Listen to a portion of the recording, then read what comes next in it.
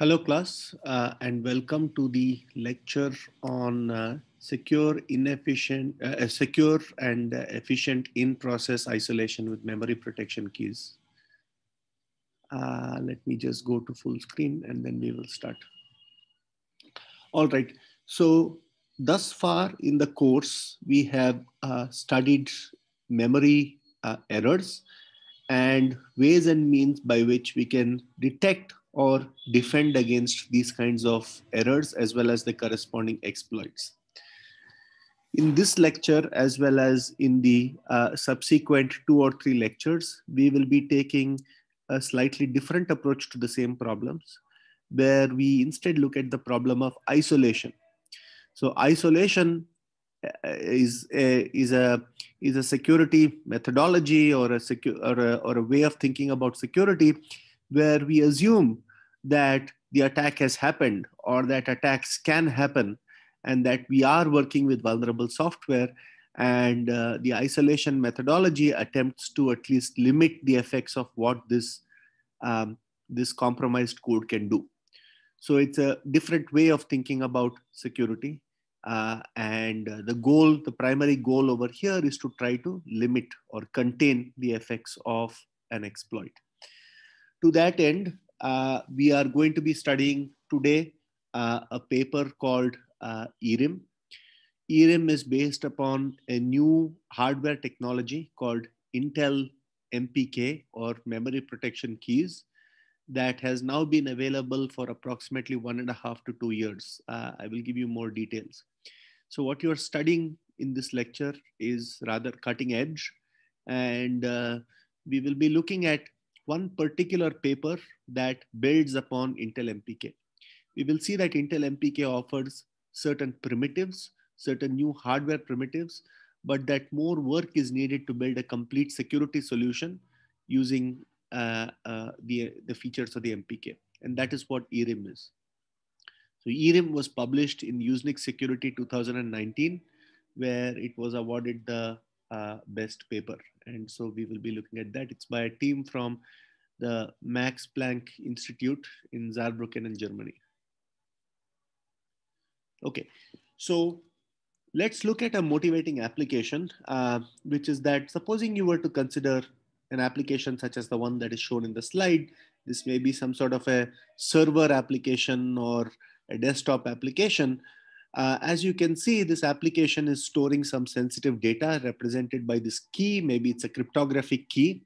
You can imagine, for example, your web browser stores a cryptographic key associated with every SSL session that is currently active in the browser. And things like browsers and servers are written in low-level languages like C, C++, so bugs may be lurking in them. And security vulnerabilities may be lurking in them. The problem is that if this bug gets exploited, the corresponding exploit will have the privileges of the entire application, as a result of which the attacker will be able to get access to everything in the application's address space, including the sensitive key. Okay, so this is a bad situation, and the situation happens because there is no isolation of this important piece of security data from the rest of the application, which may potentially be buggy.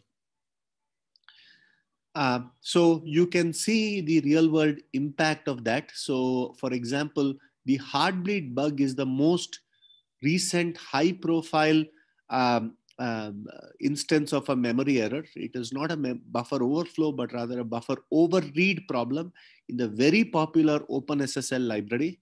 This happened in around 2014, and every application that uses the OpenSSL library to provide secure sockets suffered from problems because of the Heartbleed bug.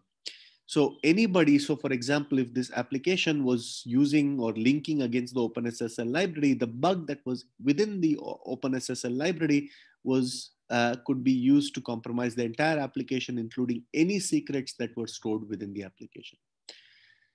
And as you can see, the CVEs, or common vulnerabilities and exposures, this is a way of indexing known software vulnerabilities. According to Microsoft, nearly 70% of the CVEs that are assigned are memory safety issues. So this is a big problem, and we would like to try to um, better protect against these. Of course, the solutions that we have studied in class, things like control flow integrity, soft bounds, stack canaries, and so on, these are all defenses. Um, but as you well know, they come with various assumptions. They might not be readily applicable. And even if they are applicable, for example, in the case of CFI, the policy may not be perfectly designed, thereby allowing the attacker some wiggle room to go and exploit the program. So we would like to develop lightweight isolation techniques. Okay, so here are some examples of what I mean by isolation. And the goal here is to implement in-process isolation. So we will assume that your server, your browser, or whatever it is started as a user process on the machine. And we want to identify segments or portions within this process that are isolated from the rest of the process. We are going to revisit this concept later on in this course, this notion of in-process isolation, when we talk about software guard extensions and cloud computing much later in the course.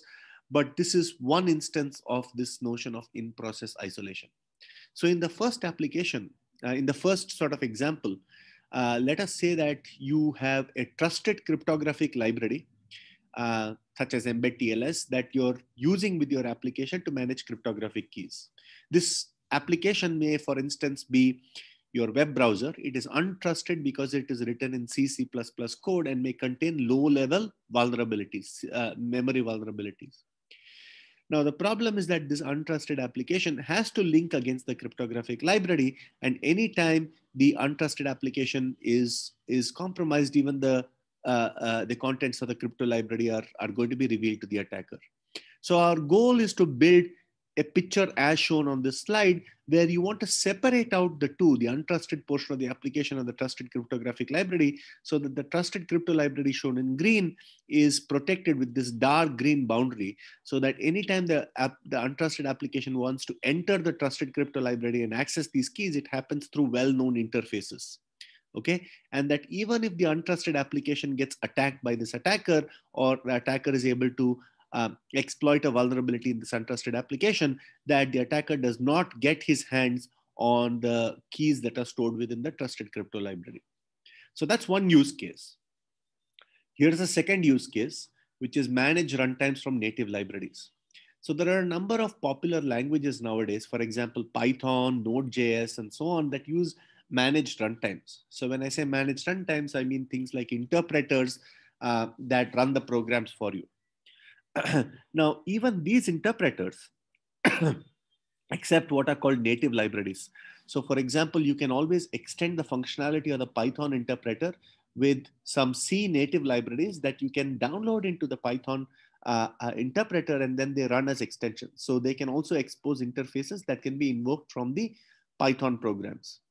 So here the managed runtime is that of the Python interpreter, and the native library is something that you download to provide some additional functionality. Okay. And so the native library may be untrusted, it may have bugs, and even if it does have bugs, you want to protect it. You want to protect the managed runtime from any exploits against this native library. So you want to make the managed runtime a isolated part of the process that runs the Python program. So these are some example use cases. There are many others, but we will not be going over all of the other examples. We will look at them later on in the course. But the typical prototypical example is that you have got some secret data within a process, and you want to make sure that that secret data is protected no matter what happens to the rest of the process. Okay. Okay. So that brings us to our threat model. We are going to be working completely in user space, right? So so this picture over here shows the threat model, where everything shown in orange is untrusted. When I say untrusted, it means that it is potentially controlled by the attacker, either because it's a malicious program or because it has vulnerabilities that can be exploited by the attacker, therefore making the program untrusted. Now, within this untrusted application, we have a trusted compartment which stores all of our data that we want to, that is critical, that we consider critical. Okay. Now, for this work, we are going to be working completely in user space. There is going to be no involvement of the operating system or the CPU. And so the operating system and the CPU are going to be considered to be trusted portions of our TCB, of our trusted computing base. Now, later on in the course, we will see that there are ways and means by which to create such green trusted compartments within untrusted applications where even the operating system is untrusted. That is SGX. Okay. But that comes later in the course, and the usage scenarios are different. The usage scenario there is that of cloud computing, where the operating system is actually being run by an untrusted third-party cloud provider like Amazon or Microsoft, and yet you want to protect your applications. So today it's not like that. Today we are going to be studying a user space threat model where the application code is untrusted. You want to build a trusted compartment inside this untrusted application with the operating system and the CPU being trusted. So we will assume that our attacker is very powerful and the attacker is capable of performing control flow hijacking attacks within this untrusted application. The attacker can perform memory corruption or out of bounds access within this untrusted application, but that they should not be they should still not be able to access the trusted compartment. Now, there are certain things that we are going to be considering out of scope. These terms might not make much sense to you right now, but they will once we start talking about Spectre and Meltdown later in the course. These are real threats, and these are called side channel attacks, whereby the attacker uses microarchitectural features such as cache timing and so on to identify secrets in the application. So row hammer is another such example where you keep writing to memory and you try to flip a bit. So we are going to exclude such microarchitectural attacks. Our attacks are purely software-based attacks, and we want to be able to build this trusted compartment. That is the goal of today's lecture. Okay, so let's look at the state of the art in terms of what exists to create such isolation techniques. So there are three broad classes of techniques.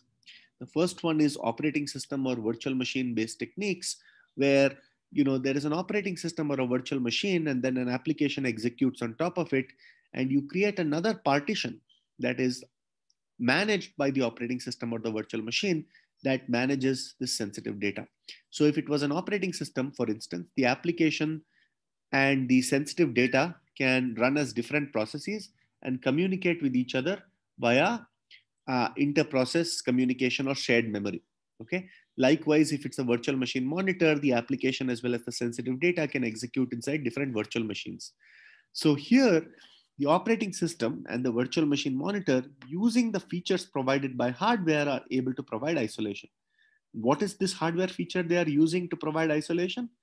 Hardware feature is virtual memory, right? Using virtual memory, you are able to isolate the memory views of one application from the memory views of another application. Now, the execution overhead is, of course, low for both trusted as well as untrusted, because it's like executing a virtual machine or a process. The problem is that the overhead to switch between the application and the sensitive data portion is rather high. And the reason is because in this particular picture, every time the application wants to talk and obtain some sensitive data from this green box over here, it has to do an inter-process communication, which is several thousands or tens of thousands of cycles, because it goes through a system call, comes here, and then fetches it back. Okay, so that is not acceptable for applications that frequently want to access this sensitive data. Okay, so that's what is shown over here as medium. Now, here is another way to isolate, which is using language and runtime techniques. For example, software fault isolation. In CFI, we saw this notion of SMAC and so on, which essentially created such zones within the application where sensitive data was isolated. If you remember CFI and if you remember software fault isolation, SFI and SMAC, their goal was precisely this, to keep a portion of the application isolated from the rest of the application. Now, the problem here is that the switch overhead between the trusted and the untrusted portions is rather low, right? Because it just involves executing a few assembly instructions, but you're actually going to pay a rather high overhead for the execution of the rest of the application. And this is the overhead that you see when you run CFI or SFI, right? And so the untrusted code constitutes the largest fraction of the application. And so you don't want to have to pay that additional performance cost every time you're executing the untrusted portion. So what we are going to introduce today is this third point in the design space where the cost of executing the untrusted code is low, the cost of executing trusted code is low, and the switch overhead between the application and the sensitive data compartment is very low. Okay. And it's going to essentially mirror this where the sensitive data compartment is sitting over here. Every time the application wants to access the sensitive data, goes through this layer called ERIM, which then shepherds the access to the sensitive data and provides it to the application. Okay. And the key thing, the key design factor that we are going to optimize for is the performance overhead of switching between the untrusted and the trusted portions. Okay. This is by no means the only way of doing this, right? There have been a large body of other work over here that you can see on the slide, as well as follow from the paper that do similar things. However, MPK represents the state of the art as well as the lowest performance overhead that we know of to date, as well as novel hardware support to provide this kind of isolation. So that's why we are studying MPK, although it is by no means the only way to accomplish this same goal. Okay, so let me now tell you about MPK. MPK stands for Memory Protection Keys. It is an Intel technology. So it is now available in Intel Skylake server CPUs. It has also recently become available in desktop CPUs, I believe the Xeon range. So memory protection keys is widely available. If you buy an Intel CPU, it is there. The instructions that use it are there. It's just a matter of writing applications that use that instruction set architecture. Okay, so what is the main concept behind MPK? Well, as you all know, every process is organized into a virtual address space where you have virtual pages, right? Page 1, page 2, page 3, so on. Okay. The size of the address space depends upon the architecture, right? Either you have address space of 4 gigabytes on a 32-bit machine, or an address space of size 2 power 48 typically on a 64-bit machine. Okay. Now, the way that you translate between virtual pages and physical pages, as you well know, is using a page table, right? And the page table has individual entries for how virtual pages translate to physical memory addresses. Now, the idea behind memory protection keys is that you're going to associate or group together the pages of your address space, the virtual pages of your address space, by assigning them a special tag called a P key, okay, or a protection key. So the protection key, as we will see in the next slide, the protection key is the 4-bit value.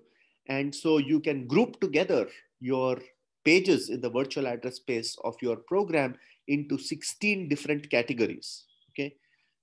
It all depends upon the number of bits. Currently, it's 4 bits. And so 4 bits allows you to group together your virtual pages into 16 different categories. Okay, so that's what this is, right? You can tag your memory pages using this this P key, and that is, it corresponds to bit 62 to 59 in the page table. Okay, so every page is tagged, and the value of the tag can range anywhere from between 0 to 15. Okay. Now, the tag does not do anything by itself, right? All the tag or this P key does is that it groups together the pages, right? If you look at a page and you look at the page table entry for that page, you will know which group it corresponds to. Now, the place that security is actually enforced is using what is called this permission register, or PKRU. I'll be referring to this permission register PKRU quite often in this lecture. Now, the PKRU register is a 32-bit register. Okay, so in the Intel MPK, each one of these groups of pages is called a domain, right? So you have 16 domains from 0 to 15. And essentially what MPK does is that it assigns within this PKRU register a 2-bit value for every domain. Okay, so here is the, so there are 16 such domains because the PKRU register is 32 bits. Each domain has 2 bits. And so you have 16 such domains. Each domain has 2 bits. Okay. So the bits represent whether you can read a page and write a page. That's what these bits are. So if they're set to 0, you cannot 0, you cannot read or write the page. 0, 1, you cannot read the page but write to the page. 1, 0, you can read the page but cannot write to it. And 1, 1, you can both read and write to it. Okay. The important thing about the PKRU register is that it's accessible via user space. You can go and update the PKRU register completely from user space. Now, those of you that are familiar with the mprotect system call on Unix systems might ask, how is this different from mprotect? Using mprotect, I can also set read, write, execute permissions for individual pages. And not only that, I do not have to do it at this granularity of domains. I can do it at the granularity of individual pages, right? So why is MPK such a big deal? What is it that MPK is buying me that mprotect cannot give me? And the answer to that question is that every time you do an mprotect, you're actually doing a system call, which means that you have to do a user to kernel switch, which costs several hundred processor cycles. In contrast, changing the domain register, this PKRU register, is completely done in user space. It's a matter of writing to a register. So it takes only a few tens of cycles. Okay, so it provides fast switching, or it provides fast protection without having to do any sort of context switch. Okay. Now, this last sentence over here by itself, it protects against bugs only, will become clear in just a second. And you might ask me, look, there is this PKRU register. It's providing me some sort of protection and permission assignment to pages. But what good is it if this permission can be modified completely from user space, especially if it is modified by, let's say, code that the attacker controls, or an attacker injects code so as to be able to go and modify the PKRU register? And these are all good questions. I will be answering those.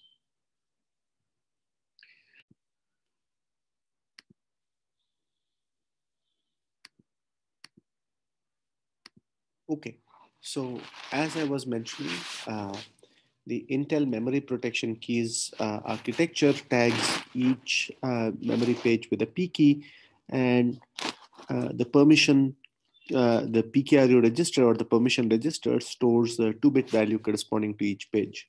So for example, in this picture, you can see that page 1 is part of domain number 2, and the permissions corresponding to domain number 2 are 0 and 0 for write and read. Okay, so that means that you cannot read or write that page.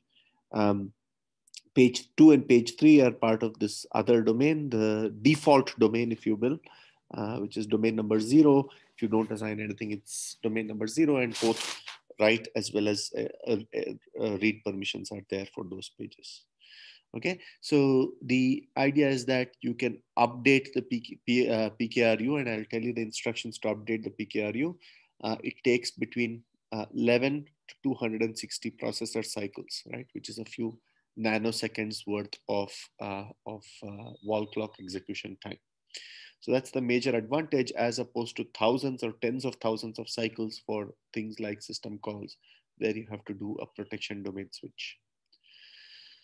All right, so by itself, the MPK does not protect against malicious attacks. And what I mean by this is that there is nothing in what I have told you so far that prevents malicious code from going and changing this PKRU register, and therefore the permissions that are assigned to a page. So if a page is not readable or writable, there is nothing in what I've told you so far that prevents malicious code from going and writing to the PKRU register and providing the values 1 and 1 to the corresponding page that it wants to read and write from, and then proceed to read the page. Okay, give permission and then read the page. So the rest of this presentation and the rest of this paper talks about the ERIM system that actually provides protection against such malicious code from acting. Okay. Okay, so we are going to be isolating sensitive state. So our goal is to create a picture of this sort where, let's say we have got 2 domains, right? You can create up to 16 domains, but let's start simple. And let us say that we want to create 2 domains, an untrusted domain where all of the untrusted code of the application runs together with its application state, and we want to create a trusted partition of the application. For example, in a crypto library, it might be the partition that stores the keys and directly manipulates the keys or generates keys, for example. So that stuff is going to be here within this trusted portion, the green portion. Okay, so we will start simple. We are only interested in 2 domains. The concept generalizes to as many domains as you want, but we will start with this. Okay, so we are only going to be concerned with D0 and D1. And the idea is that when D0 is executing with read and write permissions 1 and 1, D0, this domain 0, the untrusted domain, will not be able to read or write the trusted domain, right? So the permission bits will be set to 0. Now you might ask me, what prevents malicious code over here from injected code, for example, using a buffer overflow to go and change this value over here to a 1 and a 1, right? And that's certainly possible, right? And you can prevent that using things like WXOR X. And so those are additional precautions that we take over and above domain keys. But note that WXOR X does not give you things like a trusted partition within an application. So we will build on top of WXOR X, of course. Okay, so this domain switch, as I said, if you want to go from domain 1 to domain, if you want to work in domain 1, you need to give read and write permissions. And the way you would do that is by actually writing to this.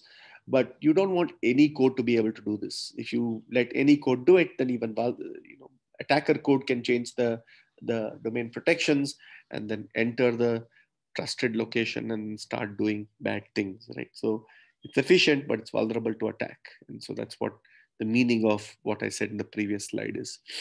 And so we are now going to see how ERIM prevents against that, right? So the way that ERIM is going to work is that it's roughly going to be like this, right? So supposing we have got, a function A, right? And you have got some sensitive data to go and access. The way that we are going to do is that you're going to switch to the trusted mode, right? And then access the sensitive data and then switch back to the untrusted portion. Okay, so within a function, you've got this, in some sense, the portion of the function that is accessing the sensitive data, and you switch and then you switch out. Okay, and these switches are going to be called call gates, as we will see right now. Okay, so the call gates are the ones that we are now going to see how to implement.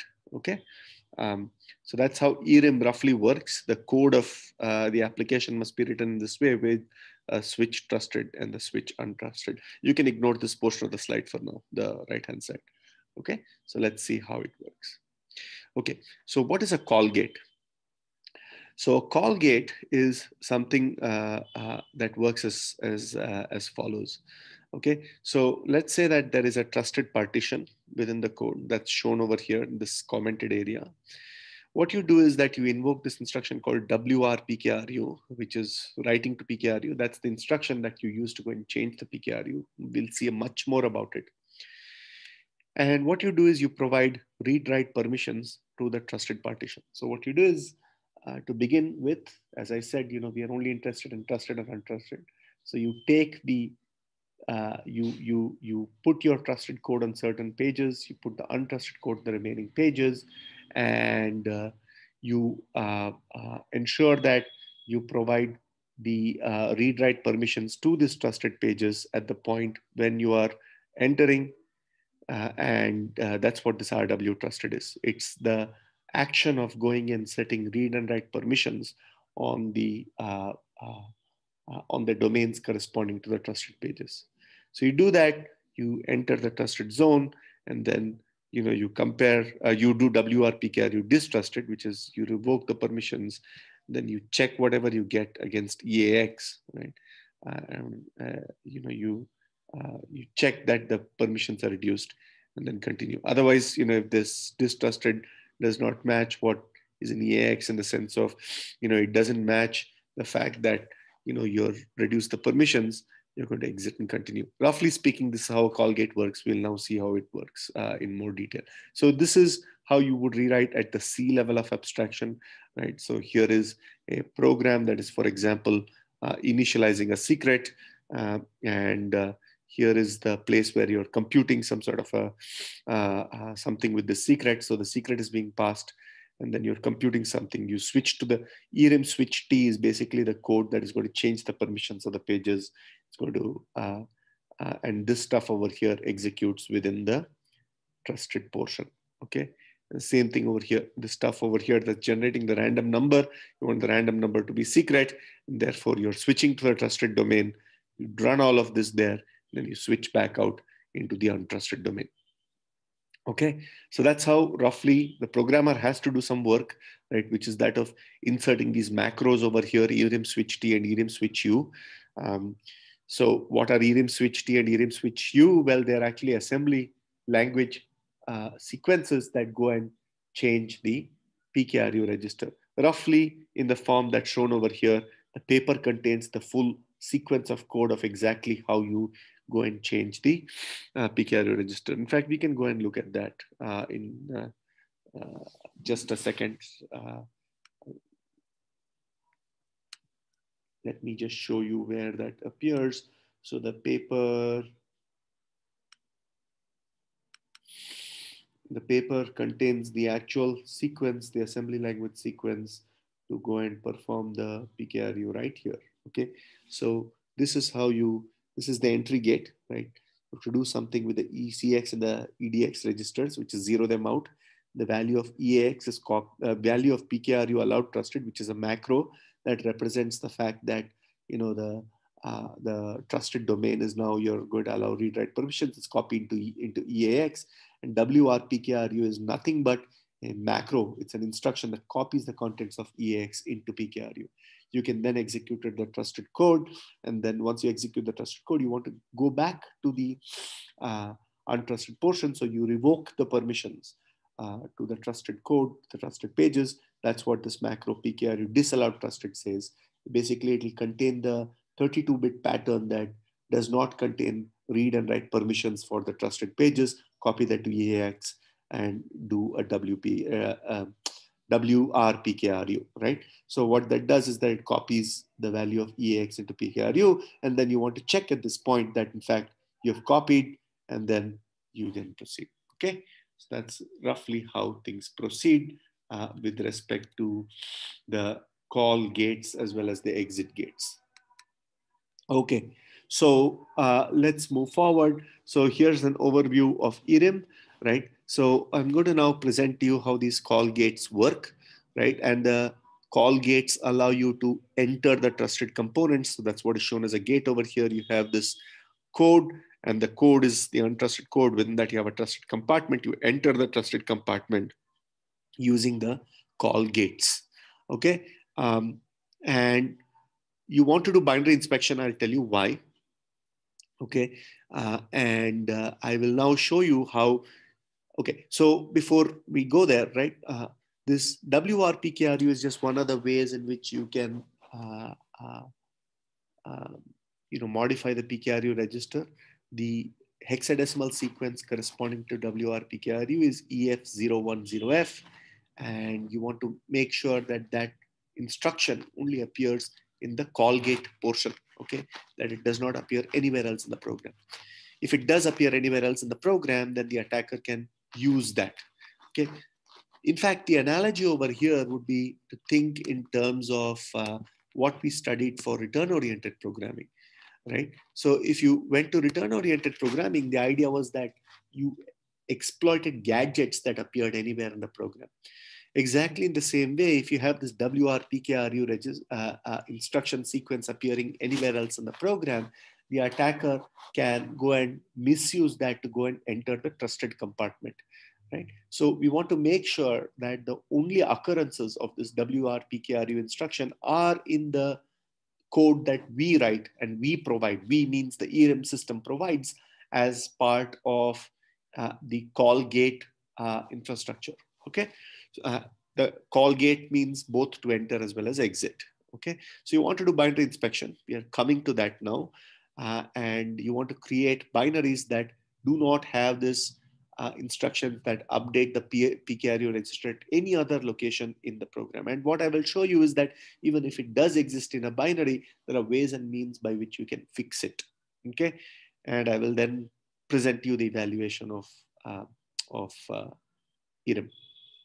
Okay, so there are two ways in which you can update the PKRU register. One is, of course, the WR PKRU instruction, the functionality of which is to write whatever is the contents of the 32-bit EAX register into PKRU, right? You can set your domain permissions appropriately, write it in EAX and then copy it to PKRU. That's one way to do it. And the other is the XR store instruction, which is basically, it works like this. If the 9th bit of EAX is set, then it loads the PKRU register from memory address that is specified as an argument to the XR store. Okay, so that's they're variants of each other, but pretty much they do the same thing. They load up the PKRU register with a specific value, either from EAX or from a specified memory address.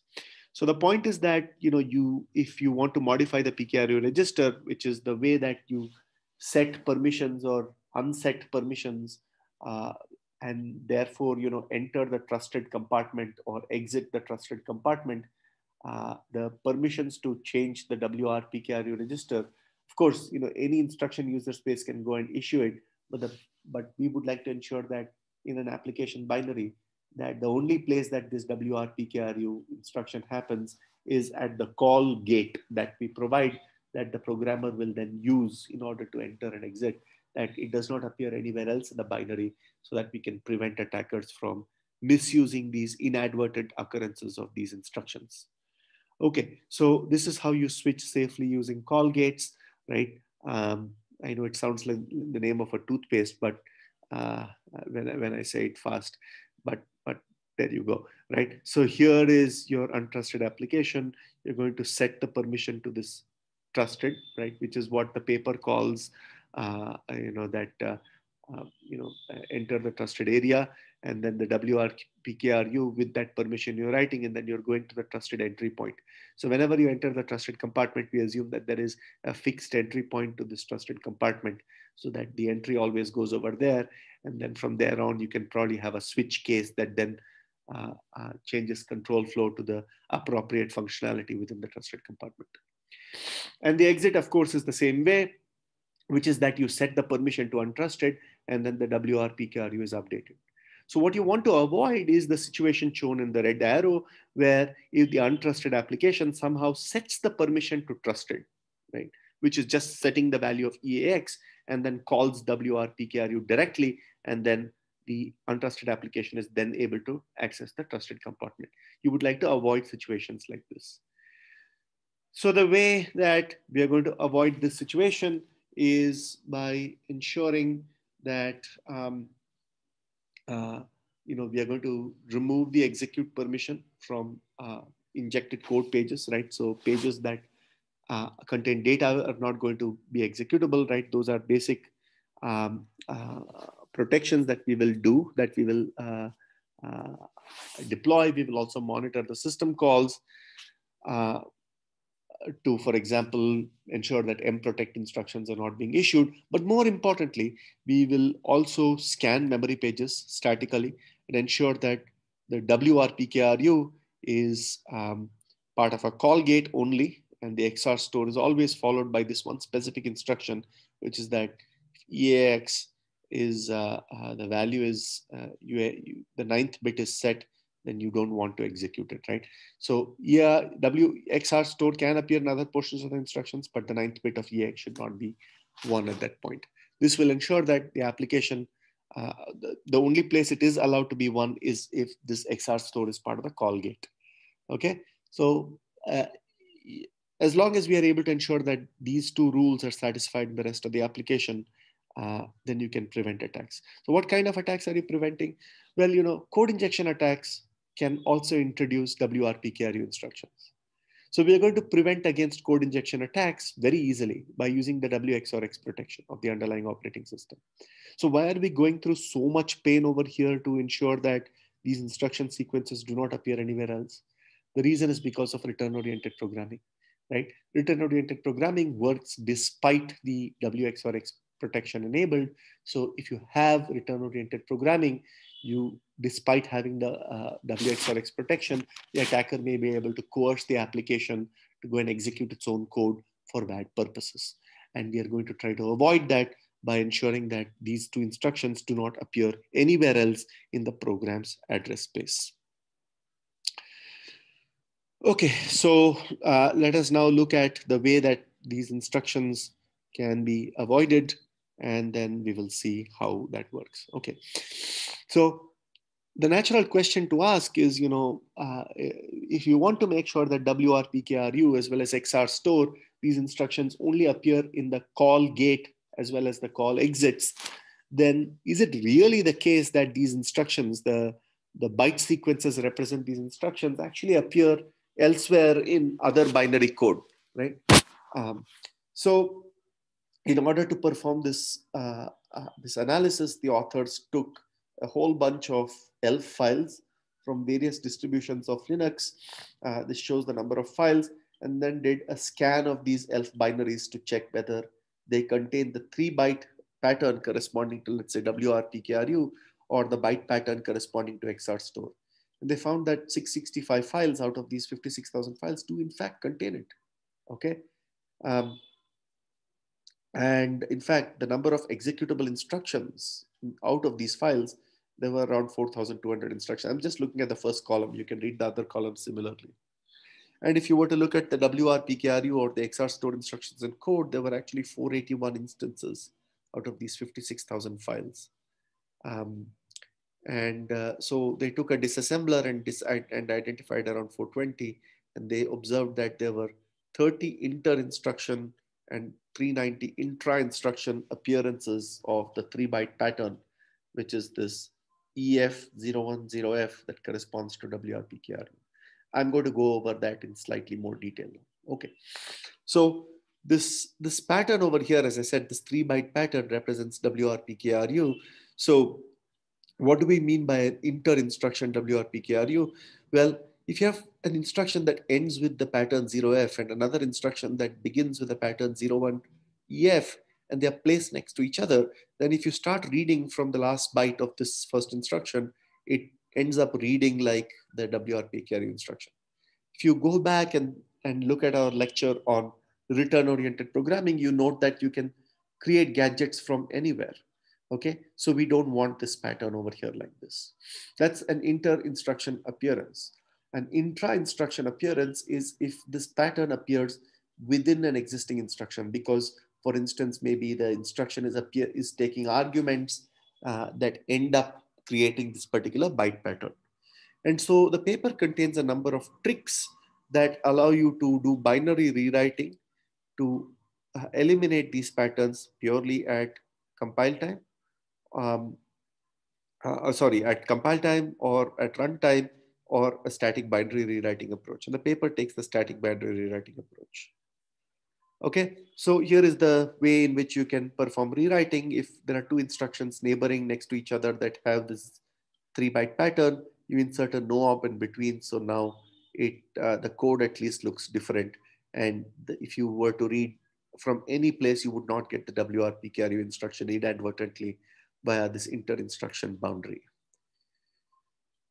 It might be that, there are appearances of this within an instruction, right? If you look at the x86 instruction format, this is roughly how it looks. There's a prefix and there's an op code. There is another mod RM set of bits, and then immediate as well as displacement. Okay, so the required argument, this is the sort of the required portion. These are all optional. This is roughly how an x86 instruction looks. And so, if you were to take add ECX, the EBX plus this over here, essentially what the opcode is 0x01, and the register or memory modifier is ECX, and that is 0x0F. right? The register ECX is this code. The displacement is this, right? Over here. Sorry, 0x0f is for add ECX, the register is EBX. Okay, so that's what that is. So if you were to start reading from here, you do get the 3-byte pattern and you want to avoid that. And how do you avoid that? By just rewriting the instruction. So what you do is you push EAX, you move EAX to EBX, okay? And then what you do, move EX to EBX, and then instead of EBX, you use EAX as the instruction operand. Okay, so add ECX is still the same opcode 0x1, but now because EAX is the register, not EBX, instead of 0x0F, you have 0x07, and then you get rid of the pattern. And then you pop EAX. So the paper presents a whole number of such heuristics to go and modify binary code so as to avoid the 3-byte pattern that that corresponds to WR-PKRU. Okay. So here it is, right? So the full set of rewrite rules. If the opcode is WR-PKRU, insert a privilege check. That's the first rewrite strategy. Make sure that the WR-PKRU is only within the call gate. If the modifier contains 0x0f, like the one that we saw, like add ECX, change the unused register and move the command, right? This is the example that we just saw. You change EBX to instead use another register. If you have a sequence like this, add EAX to this, right? Again, you see the byte pattern appearing over here. You change it in this particular way. You have a jump instruction again with this. You change it to alter the constant that is used. Okay. So that is how you perform the change. Essentially, this is rather comprehensive, and these are all tricks to go and avoid these occurrences of these patterns over here, right? This is what they observed. These are all actual observed occurrences of the 3-byte pattern, and they came up with heuristics to modify it. Idea is that you can statically rewrite the code. Okay, so let us look at a use case and then see how it works, right? So what I show you over here is that now you have actually inserted a no-op, which is the hexadecimal code 90 in the middle of this instruction sequence. And so you've made sure that the 3-byte pattern only appears in the call gate. Okay, so ERIM is implemented as a user space library, and the call gates actually contain these occurrences of WR-PKRU. They have also implemented a memory allocator that loads the trusted for the trusted component that overloads this malloc-like functions, so that any time you go and do a malloc from within the trusted component, the memory is allocated on the pages that are marked trusted, right? With the PKey value corresponding to the partition or the domain for trusted pages, right? And the memory inspection module that goes and does a static memory inspection ensures that there are no unsafe occurrences of this WR-PKRU or the XR store instruction. Okay, so then you prevent the execution of pages with unsafe WR-PKR and XR store.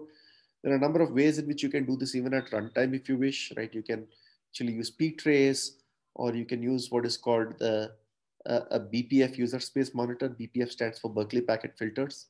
So seccomp works together with BPF. It's a lightweight way of going and checking the instructions that are instruction stream of the program and ensuring that it's not there. Okay.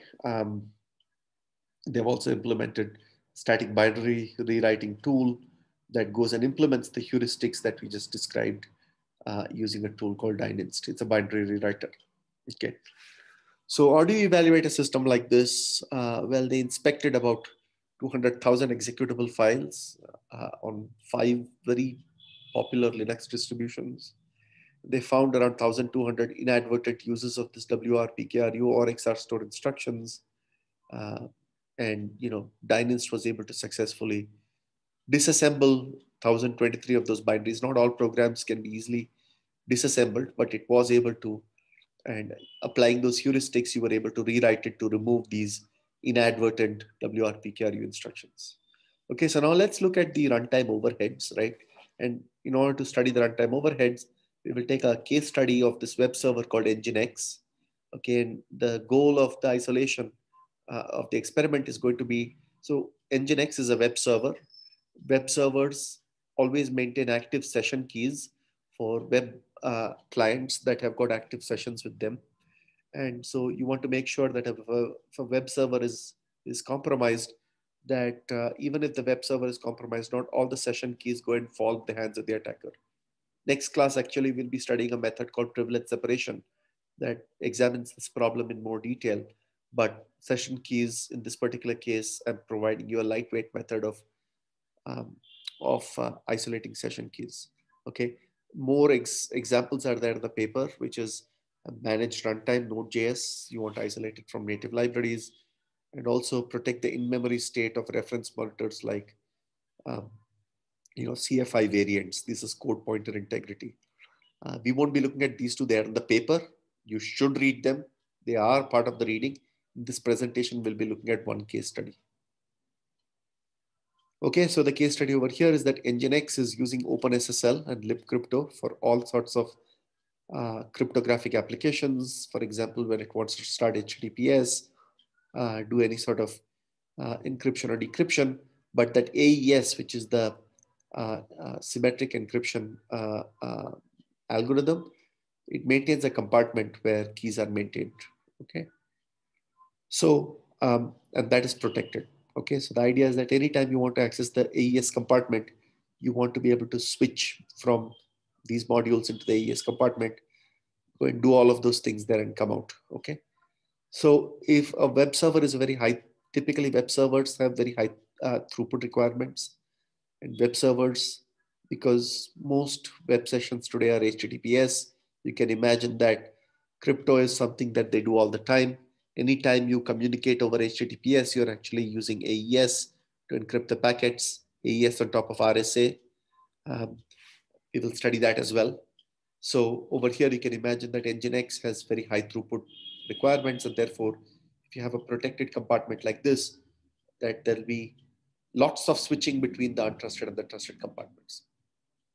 And what we see over here is a chart depicting the normalized overhead of uh, performing this transition.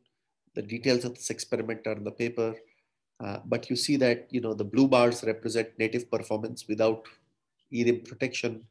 If you have ERIM protection, you can see that the performance dips slightly, but it is still within 5% of the native. And this is actually a very, very impressive number um, when you look at the other available methods. The key thing to remember here is that this is in-process isolation. So this AES compartment is executing in the same process as the Nginx web server, and the OpenSSL libcrypto libraries are also loaded in the Nginx process address space. So very low overhead. And so the way that this is accomplished, of course, is because writing to the PKRU register is, it takes only around 10 to 200 cycles. And you have ensured statically that there are no illegal occurrences of these registers of the WRPKRU or the XR stored instructions anywhere else in the program. Okay, so in the worst case, you can see that there are 1.3 million switches between the untrusted and trusted domains, and still you only have a 5% overhead. Okay, so if you were to go and look at other techniques, and the paper actually, this paper, one of the key aspects of this paper is that it has a very, very, very comprehensive treatment of related work, not just in terms of describing how this work compares to related work, but also in terms of experimentation and empirical evaluation. It's a model paper to live by. And you can see over here that they take various known techniques, such as lightweight context, which are another in-process isolation technique, technique called MEMS entry, which builds on top of MPX, not MPK, MPX, if you remember. MPX is nothing but, if you remember from the fat pointers lecture, is the hardware variant of softbound. VMFunk is the virtualization extension, and ERIM. And the native performance, of course, is the highest performance that you can achieve. As you can see, the lowest overhead is imposed by ERIM in all cases, across all cases. Okay, so the summary here is that ERIM prevents, it enables the creation of this trusted partitions in the code, and switching to and switching out of these trusted partitions using the notion of call gates. Um, It uses static binary inspection and rewriting to ensure that WRPKRU as well as XR store do not appear at any unauthorized locations in the code. And we see that the performance of this technique is rather impressive. So that concludes this lecture. If you have any questions, you may feel free to post them on the Teams portal, and I will try my best to answer them in time. Thank you very much.